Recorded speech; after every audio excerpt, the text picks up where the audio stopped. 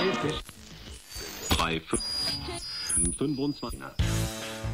this episode, we chat with restaurateurs Jarrett Wrisley and Chalee Kader about the F&B biz in Bangkok. So if you want some great behind-the-scenes info on operating a restaurant in normal and COVID times, you'll love this episode of the Bangkok Podcast.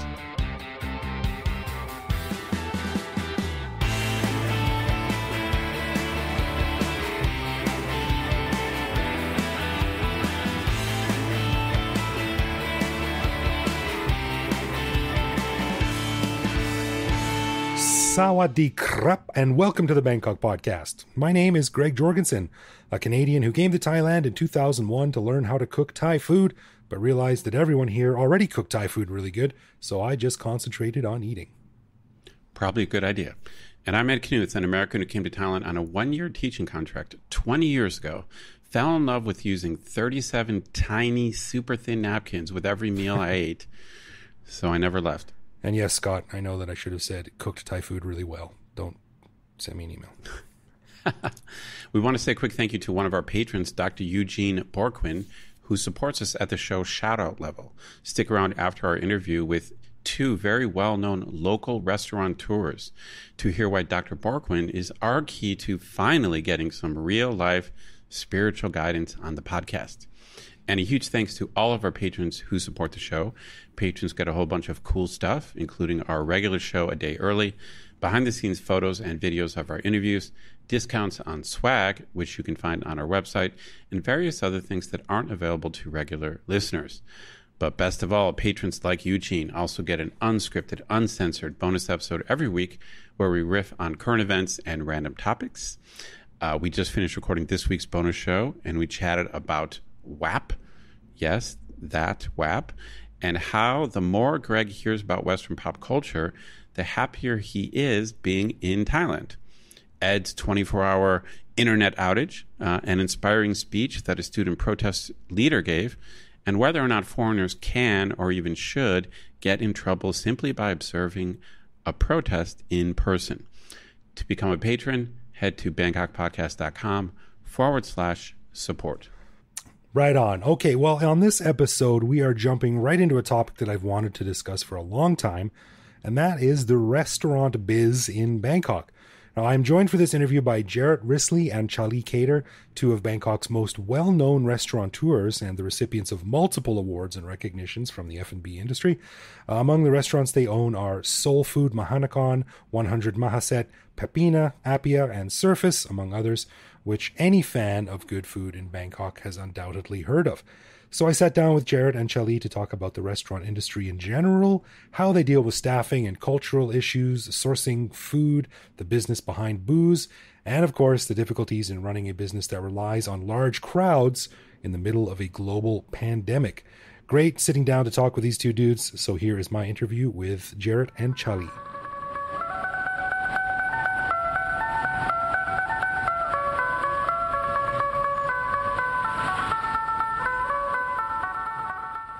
All right, well, we are upstairs here in a very famous place that many people have heard of and eaten at. I know I have. It's Soul Food Mahanakhon on Thong Lo. We have beers. We have water. We're set. So I'm very lucky to be joined by two very well-known people in the restaurant business in Bangkok, Jarrett and Chalee. That's about all I know at this point. I know Jarrett a little bit more than I know you, Chalee, but please go ahead and introduce yourselves and tell us who you are and what you do. All right, I'll go first. My name is Chalee Kader. I've been born and raised in Thailand, in Bangkok. Right now I'm doing about 4 restaurants around town. The latest one we've done is probably 100 Mahaset. We've done a new location now in Ekamai. The first location is in CPR area near Chirankung. And then before that, we also have a small pie shop at the Commons called Holy Moly. A shabu place at Portugal. And also we have, what else do we do? Okay, we have a small beer place on Lang Suan as well. That's now going to be changed to a diner. We're about to open that probably in a month's time. Yeah. All right, so you got a lot of stuff going on. Yeah. Right. Too much maybe. My name is Jarrett Wrisley. I was born in Pennsylvania in a town called Allentown. I moved to Bangkok about 12 years ago, and I opened Soul Food Mahanakon. We've been open now for about 10 years.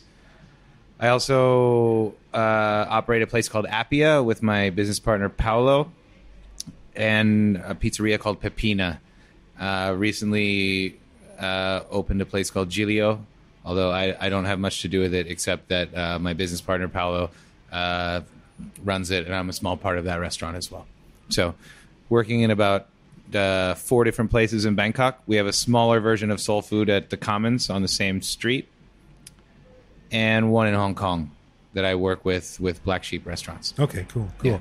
So this is a triple show tonight. We got 2 guests and one host, and I've been thinking about doing a restaurant themed show for a long time, but it's sort of become a bit more on the minds of people right now because Bangkok is obviously known the world over for its food.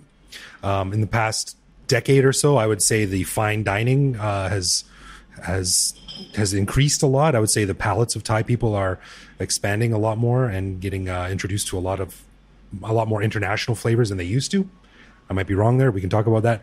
But with this COVID stuff, the restaurant industry is taking a huge hit among other things.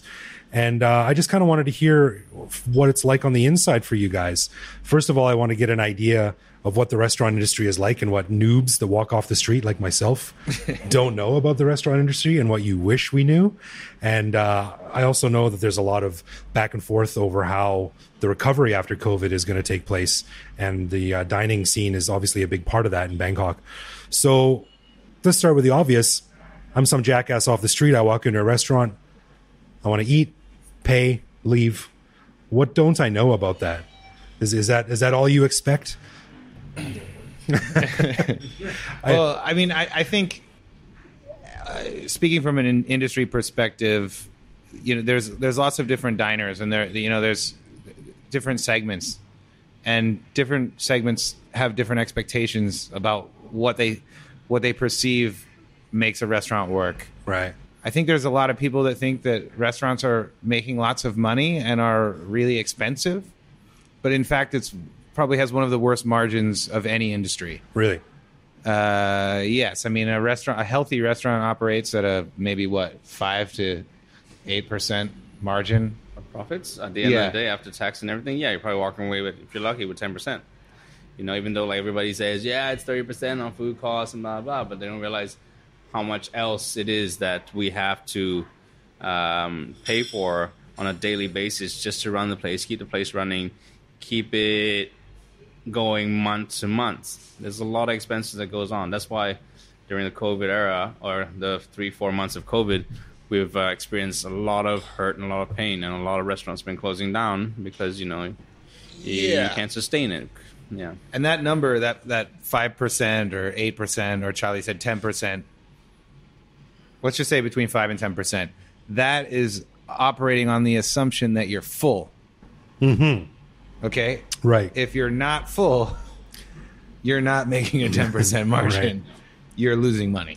What else do you have to worry about besides staff, electricity, and food and rent? I think just making sure the thing about having a steady amount of customers coming through every day, I think, is a really important thing. Yeah. We assume on fees and feasibility that it's going to do that, like just what Jarrett just said. If we don't do that, there's a lot of wastage that can happen. We're always on a guessing game, right? That's why these days there's more introduction to chef's tables, so they can engage right away. I'm going to have 10 seats. I'm going to only allow 10 people in, and I'm pre-selling these tickets. Right? For us, being like the old school sort of restaurants, conventional restaurants, right. We're just there and we're playing the guessing game. We're almost fishing. We're going, like these days, we're going out fishing because we don't know for sure if the numbers are going to be like it was pre-COVID or not. And since we've opened, it's been up and down. It's been riding on a thin line for some days as well. It's been down to maybe like 1 or 2 people just visiting the restaurant. So it keeps it hard for us to put produce into rotation, ingredients in rotation, menus into rotation, staff into rotation. All these things matter to us. And then sometimes once these things are not consistent anymore, and income is not consistent anymore, we have to do a lot of guessing, and a lot of guessing is not good for any business. No. Right. I guess it's hard to plan more than a couple of days ahead, right? You never know. Yeah. I mean, just to expand on what he said, we're fishing and there's like a hell of a lot less fish than there used to be, because if you take a city like Bangkok, which has one of the most vibrant restaurant scenes in the world, I think, at all levels, you know, from street food to mid-range restaurants to fine dining, we have everything. However, that was really dependent on a healthy economy, an extremely busy tourism sector, Right. and just people moving around. So, you know, not only do we not have the tourists, but we also don't have the part-time residents from Singapore, from Hong Kong, from China, and from the Middle East. So what you're looking at is a city like that used to be populated with tens of thousands of tourists and visitors per day going to zero overnight. So if you were there's a lot of neighborhood restaurants that don't need tourists and don't need visitors. However, in the middle and upper level segment of the restaurant industry, you really depend on people who are going for special occasions, who are on vacation. You know, people come to, if someone from Singapore goes to 100 Mahaset, they have no problem spending 5,000 baht or 6,000 baht on dinner. But someone who lives around the corner is not going to do the same thing. Right. So we've been forced to make this instant adjustment that is, you can't adjust instantly. I mean, it's really confusing. So we're all just trying to figure out what the hell's going to happen. Yeah. Honestly. You know, I've talked on the show before about, like, I live on the other side of the river in Thonburi, close to Icon Siam. And Icon Siam is a mall built for wealthy tourists, for Chinese tourists. It's not built for the locals. The locals can't afford to shop there. No. I'm a local. I can barely afford to shop there. And, you know, they must have, you know, when that tap is turned off, what do you do? Where do you go? What are your options? Like, you can't drop the price of everything. And once the tourist thing has gone away, we have to find that missing gap. Yeah. And how are we going to make everybody understand this, you know, and make everybody appreciate the good Thai ingredients that we're trying to promote and try to sell as well. Is that just marketing? Is it an advertising campaign? Is it word of mouth?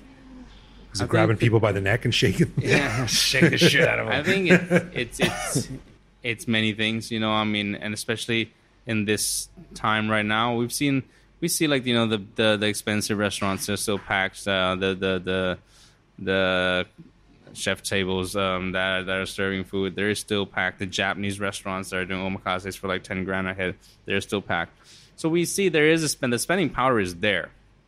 It's just how they're choosing to spend it. You know, the mass are going to obviously go back to the brands they trust. They're going to go to the mall brands. They're going to hit that first. You're going to go to MK. Yeah, they'll do that. Even I would do that. I'm like, you know, I missed this. I'm going to go and get my hot pot. And comfort food. Yeah, exactly. Yeah. I know where my money's going to give me right away in my head. Sure. I'm not going to be adventurous today yet. Right? Until that time comes, maybe in 2-3 months, because the tourists are not going to come back to, I think, next Q3, which is next October or September even. I think for now, we just have to find a way to persuade them to try new things, or to give other brands out there that are doing some really, really neat things with local products a chance as well, and not just, you know, shit on them all the time or not give them a chance. And I mean, local products are beautiful. The thing that Chalee said is really true. When you know, Thailand has so many beautiful local products, from fresh coconut cream, you know, beautiful palm sugar, great beef. Don't forget those nice frogs chickens. that rub a stick down their back and they the frogs on Khao San Road. Classic. Those are awesome. No, but there's so many beautiful things that you can't get here, and especially you realize it when you try to recreate Thai food in places outside of Thailand, how bad the products are that are available. But it's just people value it more. Yeah, exactly. But people here take it for granted. And yes, to get people to appreciate what's in their own backyard, I think you really need to cook it in a special way. And part of it is marketing. I think you've done a really good job with the beef he's sourcing all this great beef from Isaan, mostly Wagyu crossbreeds and stuff, right? Yeah. And Wagyu from Isaan. yeah, So basically, you can buy all the breeds. Like you can import the breeds first, and then they'll have to do the breeding here, and then it depends on how they would mix breed them or keep them as high quality as possible. And it's still such a new a new thing that they're doing. It's only been, let's say, in the last 20, not even 20 years, that they've been experimenting with these sort of breeds to come crossbreed with local cows or with the retired dairy cattle or Brahman and cattle, stuff like that. So it's almost a hit or miss, in the past 10 years for getting Thai beef. And everybody says, yeah, Thai beef is good sometimes and it's inconsistent, blah, blah, which is true because they're just still on the verge of getting there. So that's why we're going to get we're going to go out to Villa, we're going to buy local beef, we're going to, one day it's going to be, wow, it's so good. And then next time you go by there, why is it so bad? Thai French is like that. Yeah. Sometimes you can go get a beautiful piece of beef there, and then the next day it's shit. It's just terrible. Exactly. So everything's not consistent, but now it's starting to come through, and then people are starting to realize their population of cows that they hold on their farms, they know exactly what they need to do now. Back in the day, they were just I'm just gonna breed with this. We're just gonna experiment everything, but then it takes you 3 years to realize you messed up. Right. It's not overnight. Yeah, it's not overnight. It's not like I'm gonna plant this. I'm gonna know by 3-4 months, 6 months. Yeah. It takes 3 years until you cut it up, you slaughter it, and you actually taste it. Okay, this didn't work. You keep on going. So in a matter of a decade, you're gonna get 3 chances. Wow. Yeah. Right. If you really do it right, if you have the money, you can probably push it to every year trying to do something, but then you're going blind in every time. It's come a long way from that dude mixing pea plants and figuring out over several weeks. Yeah, he mixed these two and it yeah. gets this. So now it's coming through, and we're getting some of the best beef we've ever gotten. I think in the history.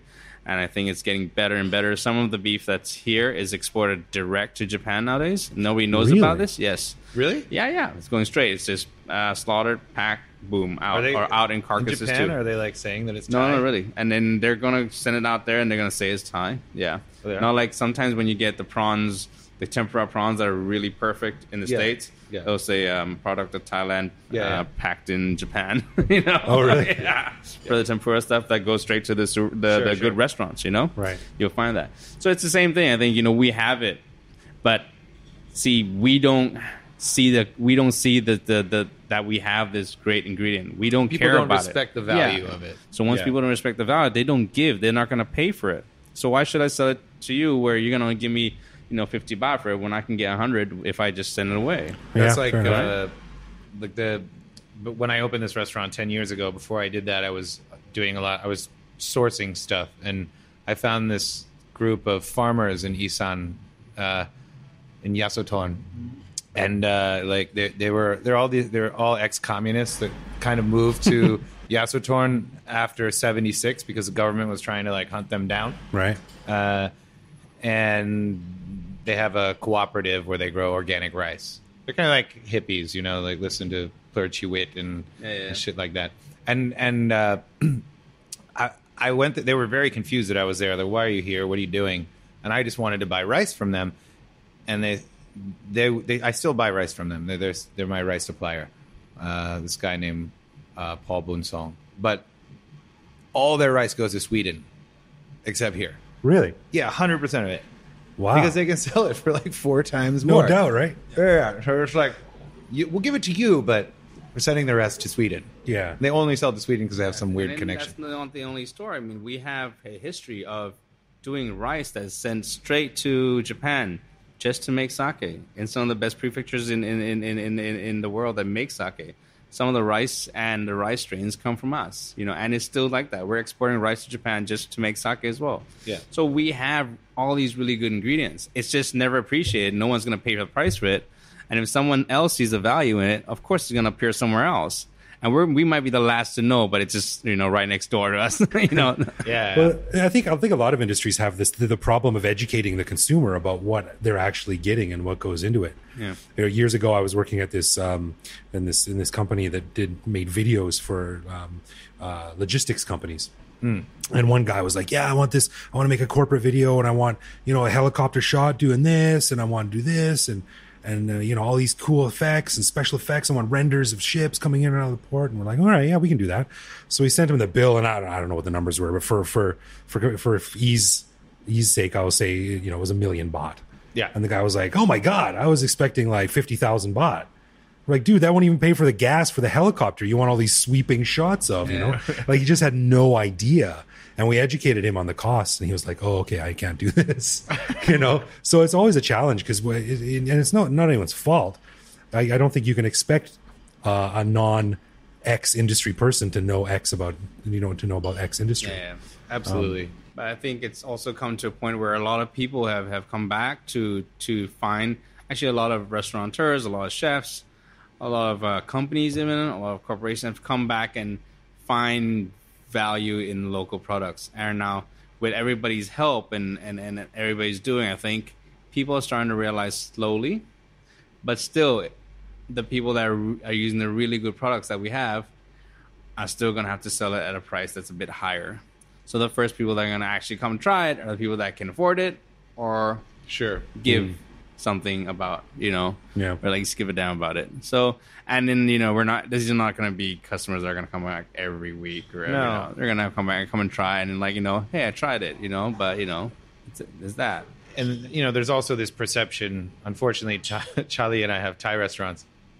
We have other restaurants too. But if you sold I can sell 200 grams of Thai beef here in a nam tok, like in a grilled piece of beef, for 350 baht. And you can go across the street and the Japanese restaurant can sell the same cut of beef from Thailand or Australia for 350 baht for 100 grams. And it's not cooked. People have to cook it. And people will still say, why is your beef so expensive? And they'll go across the street and they'll cook it themselves. There's half as much. And they're totally cool with it. They're fine with it. They're like, yeah, that's great. That was delicious. That's interesting. Yeah, it comes back to the perception of who's packaging it for you. Who's right.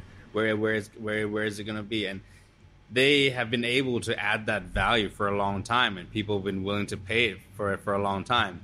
Which is kind of sad that we can't do it to our own thing. Let's just keep trying. Yeah. So, speaking of how things are changing, can you talk a little bit about how the tastes of Thai people have changed over the past decade or so? I'm going to give that to Chalee. What are they looking for? What are they expecting? If it's with local foods or with Thai food, I think they're looking for stuff they have not seen. They're not. Everybody's bored of the curries. Even the foreigners are bored of the 9 curries that we see on the menus all the time. So they want to see new ingredients. They want to try new things. They want us to open their eyes too, and then show me something new. Show me something I haven't seen.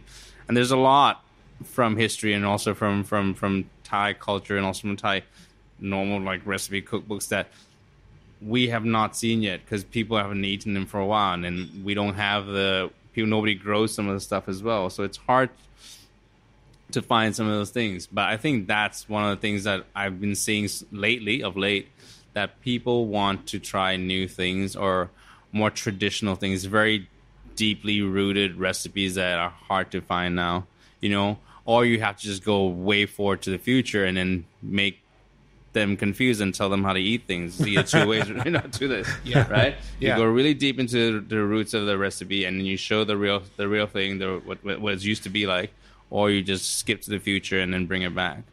Right, a couple of years. So I think that's been the change from a restaurant standpoint, and also from a consumer standpoint. I think that's what they want, and that's what they want to consume and to see and to take in. Is it kind of like the old adage, like people don't know what they want until you tell them? Yeah, it could be. I think so. Especially in terms of foreign food. I mean, when it comes to Thai food, it's a little bit different because it's their cuisine, and everyone has an opinion on what's right and what's wrong and what's good and what's bad. But especially like when they go to Appia, for instance, if I go to the table, or especially Paolo, and says, and you say, hey, you should try this. We just brought this from Italy. Like, people will order it. Yeah, you just bring that accent on and people order it. Yeah. Hey, you should try. But really, I mean, people are very willing to try things that they've never tried before, but only if you tell them why they should try it. Otherwise, they will just order lobster. Yeah. Or steak. Yeah. I mean, and that's true to everything. Yeah. When you give someone a menu that has 30 items, and let's say you want them to eat this new stuff you've done, this stuff you discovered, or they just imported some really good product, and 15 of them is just too confusing and too intimidating to read. There's no pictures to it. So like the last 5 times I had this one dish, I'm gonna have that again. I'm just I'll do the ragu again, and then you never get a chance to try a new thing.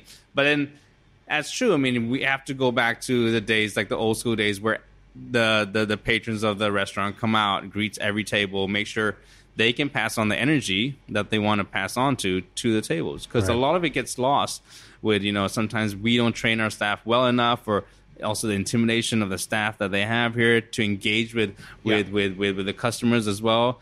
And, we can't lie about it. No matter what we say, we do have a caste system. Even people say we don't, but we do. We will not see someone of a low caste. I don't want to sound, really like sensitive or anything about it, but it's true. They have a fear to engage sometimes. And sometimes if you're sitting there at a really expensive table and you don't give a shit, and it makes them not want to engage with you, because it's just is a disconnect right away. Right. And there's an awkwardness right away that someone's trying to tell you to eat something, and then they're just not caring.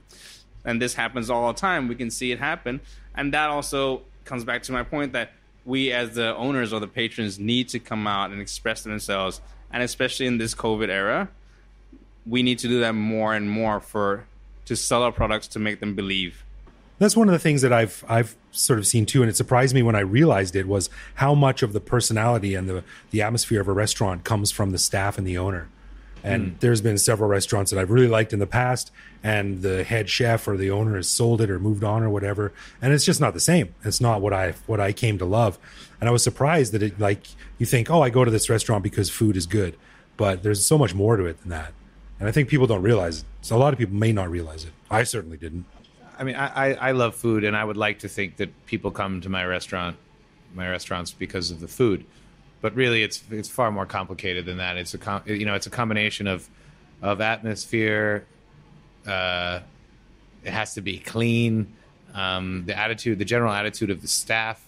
Miserable staff are like front of house staff really make me never want to go back to a restaurant. Totally, it's the number one thing. Even if the food is delicious, if they treat you like shit, you don't want to to go back. Except for Gonzalo. I always go back to that restaurant, and I love it.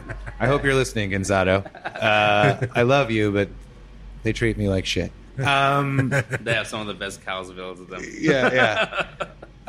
No, but I mean, I think the general sort of attitude is restaurants are definitely a reflection of the people that own and operate them. Yeah. Operate them. Forget about the own part. But if you go to a place where the owner is never there, and where it's sort of Lord of the Flies kind of scenario. And there are a lot of restaurants like that, especially here, I would say. Especially mainly the chain, like the franchises that are brought in from abroad, I think are especially weird. But, if there's no sort of guiding principle of behavior, then things are usually go wrong. Right. Things usually go wrong. Yeah. It has to be a reflection of the owner or whoever's running the place at the time, or the chef, either or, because they can control the tempo of the whole room. They can control the vibes of the whole room. Sure. And it's like an artist trying to draw up something. They have to connect with you on some level, And a lot of times, if you would have to have someone else explain what your art is or what your art is trying to do or to convey, of course it's going to get lost. No one knows the piece exactly like you. So I think having the owner there or whoever's there in charge to have a focus and also to keep up the reputation and the vibe of the place is one of the most important things in a restaurant. One of the interesting aspects is, and this is something that a friend of mine, you probably know him too, former guest of the show, Dan Fraser, Smiling Albino. Yeah, sure. Owner and runner. He's talked a lot about how difficult it is for him to find guides for his tour company, because it's not like anyone can take the TAT course and learn like, oh, the Democracy Monument is 200 whatever. But it's so much more than that, and you've got to have that right personality. It's got to snap. You've got to know how to deal with people. So What are the challenges in hiring staff? How do you break someone out of that like lethargy that causes the customers to go, I'm ugh? going to let Charlie answer this question. You're going to go off on a rant? Yeah. No, I don't know. I don't know the answer to that. So basically, I think sometimes it's really hard to come by staff. So you feel like, okay, fine, you worked here, and I'll just take you in, and we'll try to train you to get there. Can you generally do that? Break someone down and build them up again? Well, sometimes, and a lot of times you just can't. I mean, you can't really change people, and sometimes you can't really make people confident. And a lot of times, the confidence is always the lacking thing that we have as us as Thais. We're very conservative. We don't rock the boat. We try to go with the flow a lot of times, and that's reflective of everybody's personality, like majority. I'm not saying everyone. And if you do rock the boat and you're loud in everybody looks at you like, "What's wrong with this person?" Right away. Not we judge right away. We have that perception in us, so it makes it hard for us to make someone confident, to engage, and to try to tell people and to educate people, or try to tell them just the menu. So in return, we try to keep it as simple as possible. I've been lucky with mine that a lot of my front of house staff know the food I'm trying to serve, because it's Thai food mixed with some Isaan produce ingredients. So it's for them, they have the confidence to go there because they see it all the time. Like if it was like let's say for Apia or something, I would be scared sometimes to have to hire someone because they have never eaten some of these dishes. Yeah. It's always going on rotation. It's always new. They didn't grow up with this. That is more that will freak you out a little more. Like, how am I going to tell this person that this is it? But for me, they grew up with this lab. They know better than me how this lab was supposed to be. Yeah. So they have the input for it, and they can go right away on the spot. But if something they didn't grow up with, then I'll give Jarrett the mic. But it's going to be a bit freaky to actually give them the conch and go up there and try to make sure, like, you have all the answer for these people, Right. Yeah. Yeah, it is. I mean, it's super tricky. It even starts with the fact that most people that work for us have never, ever eaten in a restaurant like they're working in. Right. That must be a huge challenge. Like, ever in their life. So start there. I've always been really interested about the relationship that a restaurant has with alcohol. All kinds of booze, cocktails, etc., what have you. I always liken it to the relationship that a movie theater has with popcorn, whereas like that's where they make a good chunk of their money. Is that right? Is it wrong? Am I way off base? What's going on behind the scenes? No. It's absolutely right. I wouldn't say that restaurants make all of their money from alcohol, and some restaurants don't make any because they don't sell it. Fast food restaurants, for instance, most of them. However, for restaurants like ours, which have an extremely high food cost, have a high operational cost, carry a lot of staff, and really worry about the product, we make most of our money on alcohol. Really, most of it? Yes, in terms of pure profit, because you don't have wastage with alcohol. You put it, you open a beer and you serve it to someone. Restaurants are built on the premise that you can serve alcohol, and it's usually between 30 and 50% of your revenue. So when the government decided to allow us to reopen but not sell alcohol, however, let supermarkets and 7-Eleven sell alcohol, it seemed to me like an insidious plot to make restaurants just go out of business. Like, I simply didn't understand why.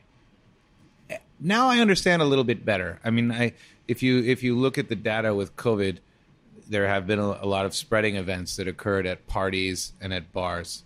But we're not bars, and we didn't have parties, and we were just trying to survive. So for me, it was infuriating, and it still kind of is. But I understand the logic of it a little bit better now than I did before. And looking at the outcome of Thailand's policies with COVID-19, I can't really fault them. However, do I think that anything would have changed if restaurants like mine and Chalee's were able to serve alcohol? Absolutely not. It's not like you're having 50 people in to no, booze we it were up. having like 6 people in, or 8, and the other thing was, okay, fine, you can't serve alcohol in the restaurant, but you could buy it takeaway and drink a beer on the street and eat the same thing. It didn't make any sense. Right. Okay. There was no. It was policy that was harming us in a great deal, and didn't really seem to make sense to me in a mechanical way. But the other thing is, I can't complain now because our restaurants are open, and half the world, or most of the world, restaurants are still closed in large cities. Yeah, I mean, I think they took the right decisions to do it, although, you know, at a really expensive cost for us, you know, and for a lot of people in this country. But I also feel like the decisions they have made have really resonated in a good way. I think as put good outcomes. I don't know, maybe they realize that, you know, as us being Thais, we're not that responsible to drinking yet.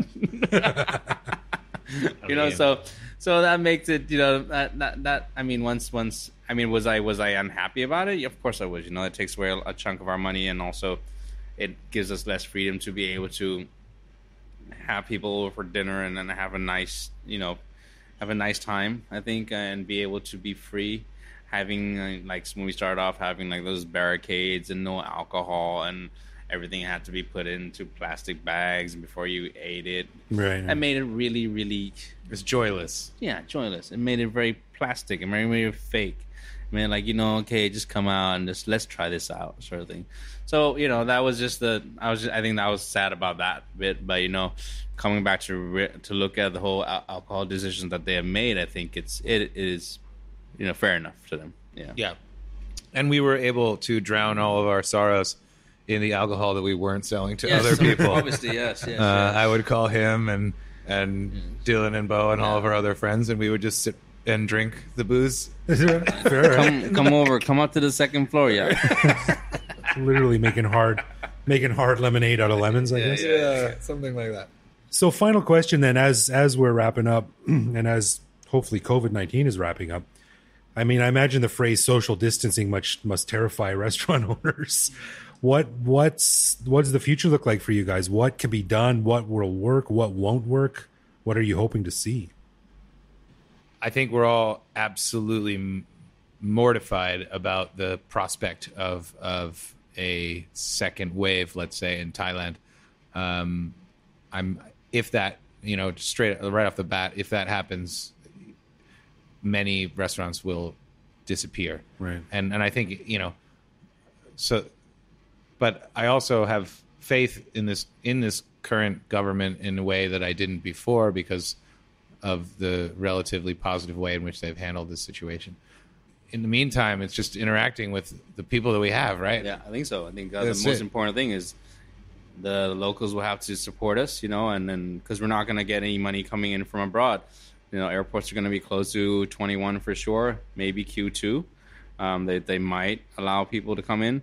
So right now, it's whoever's not going abroad this Q4, this high season, to go to a vacation somewhere else, to hit the slopes in Niseko, bring that money around, come to us. Yeah.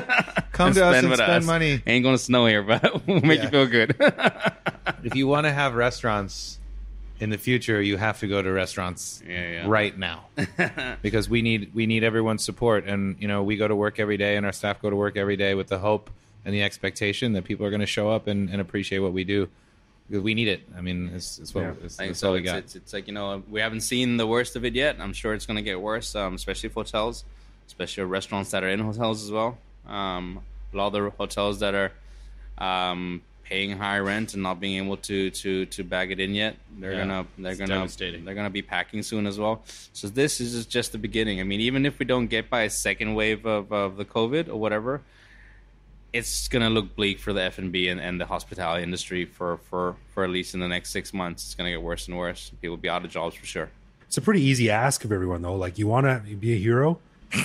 Go out and have a good time and eat some delicious food. Yeah, yes, for sure. You know? Do it. Eat some delicious food, you know, and then spend some money like you would if you were in Tokyo, if you were in Hokkaido somewhere, if you were down in London, right. You know. You can take pictures there. Come over and take pictures of our place. We'll make it look like London. Yeah. I'll even let you stand in the middle of the dining room with lighting. Put a green screen whatever in the the back. hell you want. Exactly. Right. Yeah. But I think we need also, for us as restaurateurs and as also business owners, have to give them more in return. I think we've overlooked them for a long time. Even though we say, like, you know, we sell all local products, we've never actually like, hey, let's we need some local customers in here. We've been depending and banking on foreign customers so much. We haven't given a shit because the money was coming in. But we as restaurateurs also need to give back and also need to give, it has to be a good entertainment, a good return once they come and once they eat with us after this whole COVID thing. We can't take it for granted anymore. We can't just say, they'll come. They'll come. Right. So it's interesting that's how it's making you sort of look inward. How you have to focus on the relationships with people that you normally wouldn't have to. Right? Absolutely. You can always do what MK does and make your staff do a dance every hour or something like that. Hey, that works, Keeps a distracted for at least 2 minutes, and then they bang so much money by the minute. So they do good things. With boiled vegetables. I might lose some staff if I make them dance. I'm not really sure. Are there laws against that? It's like we said, it's a two-way street. You got to get up there too. All right, guys, thanks so much for coming on. Any last thoughts? Where can people find you online if they want more info? We're easy to find. We're in the restaurants. you can find me at Soul Food Mahanakorn or Appia or Pepina. I'm around. I'm easy to find. Just Charlie? Google us, 100 Mahaset. 2 locations now, one on Akamai, one on the original one on Sepia. And, and especially just not just us, support whoever you can around you, and then whoever's doing good things, and keep them alive. Support your local restaurants, support your neighborhood restaurants, because your neighborhood restaurants are the most important restaurants to you. Your restaurants and your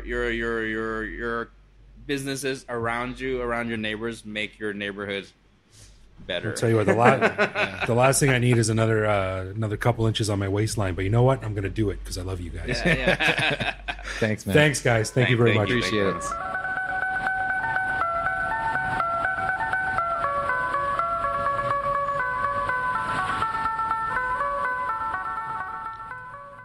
I really don't know anything about the restaurant business, and so this was very educational for me. But I just got to say this. In a city like Bangkok, where there's thousands of restaurants, and I feel as if they come and go very frequently, right? Yeah. It's obviously ridiculously competitive. The fact that they've just succeeded in this environment, it means that they're not your average restaurant owners. No, they're. I mean, Chalee is Thai, Jarrett is American, but they're both just super hip, super knowledgeable, very tied into what's going on. Obviously, know the deal, and they've done really well. And they just kind of serve no bullshit, great food. And I mean, I don't know what else to say about that. I've eaten at most of their restaurants, and they're all great. Yeah, no, it's great stuff. But it's, starting a restaurant is just one of those things that a lot of foreigners or expats, maybe even our listeners, dream of. But the failure rate's got to be super high.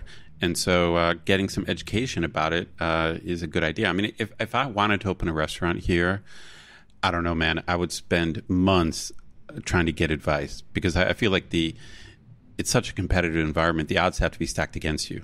Yeah, well, isn't that the thing, right? Like the most difficult business to open is a restaurant. I don't know. I mean, I don't know if that's true or not, but I got to hand it to them for making multiple successes in Bangkok. It's great. It's fantastic. Yeah, really good talking to them. Really interesting to hear about, the class system that the waiters have to deal with when their clients come in and sourcing food and all that stuff. Some good behind the scenes info. So thanks, guys, for sitting down with me. It was great to see you guys. And thanks for coming on the show. For sure. Okay, let's jump into Love, Loathe, or Live With, where one of us picks a particular aspect of life in Bangkok, which we then discuss and decide if it's something that we love about living here, loathe about living here, or have come to accept as something that we just have to learn to live with no matter how we feel about it. And this week, Ed, the truth, it is over to you. Okay, I've got something that really annoys me, so I'm not going to try to hide what I think. I'm a loathe. I haven't even said what it is. I'm already a loathe. Right, you're one of those guys. But I'm curious what you think about this, and I think it's better for me to keep this general, although I could get specific. But I really think this is endemic. It's like an endemic issue in Thailand, and what it is, Greg, is I feel like there's an excessive use of plastic wrap or like cellophane wrapping around stuff. And it's just, again, I'm going to keep it very general, but I just feel like I buy a lot of stuff and there's just excessive packaging. Yeah. I mean, Are you with me? It's like 2 or 3 layers of stuff, or there's like a bag and then a thing, and then there's like cellophane thing, like it's been sealed, like vacuum sealed, and I can't find the edge to tear it off, and it's like I can't open the packages, yeah, I mean, love or live with shouldn't even enter into this because it's just a straight loathe. Yeah, like there's a lot of like individually wrapped things that are then wrapped in a package which are then wrapped in like another package. Yes. Okay. So you get where I'm coming from here. Yeah. It's ridiculous. Okay, great. Listeners, again, if I know a lot of our listeners have been to Thailand or been to Asia, and I don't know if maybe some of our listeners know better than I do. I don't know if this is just an Asian thing or if it's a Thai thing, but it's like shit is over packaged. It's like 2 or 3 layers of plastic. And, the purpose of my rant is that this is just annoying to me, but it's probably bad for the environment, all that plastic, but that's kind of another issue. Well, you know what I was going to say is that like my mother-in-law, using her as an example, and I hope she's not typical of like the older generation of Thais, although maybe she is, but the amount of plastic this woman is responsible for consuming is overwhelming. And it's not her. It's just that she buys a lot of stuff. She's cooking all day. She's buying this and buying that. And everything is wrapped in plastic. Everything is wrapped in multiple layers of plastic. And just no one seems to think about it. It's just like, I got to buy some plastic bags. Those come in a plastic bag. Maybe I should buy that 6-pack of those plastic bags and plastic bags. I'll just pick up this plastic bag of plastic bags full of plastic bags. Right. Jesus. It seems where does it end? I'm guessing there's got to be some kind of cultural foundation for it. I mean, I guess, in general, I think Thai people are very clean people. Like we've talked before about how a lot of Thai people take more than one shower a day, most likely due to the heat and things like that. And Thai people in general are kind of well dressed, You know what I heard one time that kind of made sense to me, and especially about the older generation not really understanding the effect and the impact that just all this waste has, is that when my mother-in-law's generation grew up, as when she was a little girl, everything was wrapped in banana leaves. So you just chuck that away and it was no big deal because it's just a banana leaf, and that sort of behavior was... That's interesting. Okay, I mean, maybe. I'm not sure that explains why everything has to be wrapped in plastic. Well, but I understand your point.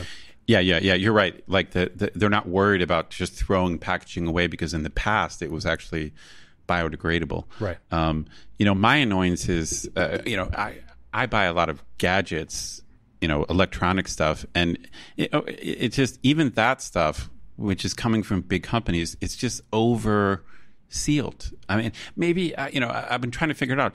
Maybe it has something to do with the fact that there are counterfeit products and things like that. And so when you buy something from a proper company, they want you to know that it's never been opened. Dude, I bought an electric toothbrush last week and I nearly cut my arm off trying to open this thing just through the sharp plastic. Yes. It's crazy. You could it's not, this issue is that there's too much packaging. That's one part of the issue, but the other part of it is you can't get it off. Right. It's like really, it's very difficult. Like you really need like a box cutter and scissors. Right. It's like shit is sealed, man. Shit is really sealed up. I was about ready to think like this thing on fire, which just isn't good for anyone, but it was the only way I could see to open it. But finally it worked. But Jesus. All right. Wow. We are on the same page. Yeah. Double loathe. Excess plastic packaging. Yeah. All double plus ungood. All right. So as we mentioned at the beginning of the show, we'd like to say thank you to Dr. Eugene Borquin for lending us his support at the show shout-out level. Greg, what did you find out about Dr. Eugene? Well, this is going to be a bit of a unique shout-out because, as you know, Ed, our patrons are absolutely superb people across the board, just perfect ambassadors for all that is good in the world. But I would agree. Yeah, but I have to say, I think Dr. Gene beats them all. Really? Yeah. So he wrote. He's our most good. Our goodest. Some would say best. Some would say bestest. Our bestest. Dr. Gene wrote to introduce himself, and I got to say, I couldn't write it any better myself. So I'll just read his whole intro because I think all of our listeners would benefit from knowing someone like Dr. Gene. So, The Reverend Dr. Eugene Borquin is a native New Yorker who worked for nearly a quarter century at the National Center on Deaf-Blindness in suburban New York. Gene has lectured internationally and nationally on topics related to drivers yielding sign language interpretation and communication and mobility with deaf-blind people. He was the first person to earn certifications in both mobility for the blind and sign language interpretation for the deaf. Gene has taught in personnel prep programs at Salus University, North Carolina Central University, Ratchasutta College, and Mahidol University in Thailand. He works regularly with the Northern School for the Blind in Chiang Mai. He resides in New York City and Chiang Mai, Thailand, with his husband Kong, a Thai national. He is ordained clergy in the Episcopal Church and serves as the pastoral missioner to people who are deaf or blind in the 200 parishes and facilities of the Diocese of New York and All Saints, Chiang Mai, the only progressive Christian church in northern Thailand. So, wow, what a guy! Those are some credentials. Maybe someday I'll become a good person. So Gene sounds like a pretty good guy, but I got to tell you, Ed, I think I can give him a run for the money, because I'm going to tell you something. Oh, really? This is true. I'm not even sure you know this, but I actually am also an ordained minister. 100% true. For real? Yeah, I am. What church are you an ordained minister with? I am an ordained minister in the Church of the Latter-day Dude on dudism.com, which is a religion built around the Big Lebowski. Oh, wow. Yeah, and now that's serious. I mean, not just anyone can do that. Well, actually anyone can do it, but check this out. Really? This religion was founded by I was going to say a buddy of mine, but a guy I once knew named Oliver, who lives in, drumroll, Chiang Mai, the same city that Dr. Eugene lives in. Excellent. So they're both ordained ministers. Just one of them with a real church, and the other one with with dudism. How dare you? How dare you make fun of my religion? This is persecution, Ed. This is what it is. Apparently it is, yeah. But even so, I am nowhere near the man that Dr. Gene is in his contributions to society. So thank you, sir. Thank you. You do good work here and in the States, and thank you for supporting the show, because we appreciate it. Absolutely. Thank you very much. Yeah, and I also got to say that I'm a little bit shy now, because he's a patron. He gets access to our bonus shows, and sometimes those can get a little bit blue, so apologies, sir. All right. A final thanks to our patrons who help keep the show ad-free. Patrons get a ton of cool perks and the warm, fuzzy feeling knowing that they're helping support the show. Find out more by clicking support on our website. And connect with us online. We're Bangkok Podcast on social media, bangkokpodcast.com on the web, or simply bangkokpodcast@gmail.com. We love hearing from our listeners and always reply to our messages. Right on. You can also listen to each episode on the YouTubes. You can chat with us on the lines, or even reach out to me directly on the Twitters, where I am BKK Greg. So thanks for listening, everyone. Take care, and we will see you next week. Yes, we will.